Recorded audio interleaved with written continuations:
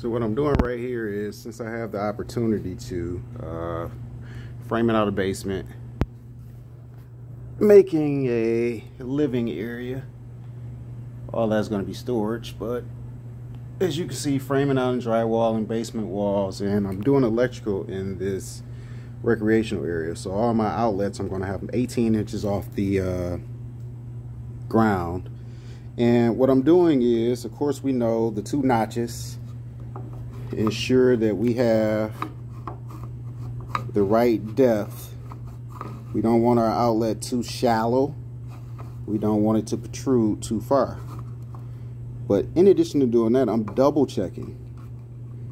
Just double checking to make sure my drywall is going to be as close to flush as possible to my outlet box, so that my receptacles, my outlets themselves, are not sunken in as the client begins to use the space.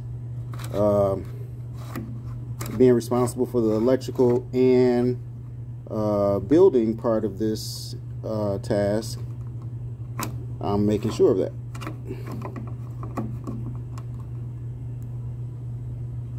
Again, those are your guide points, and I just don't trust them. I'm double checking.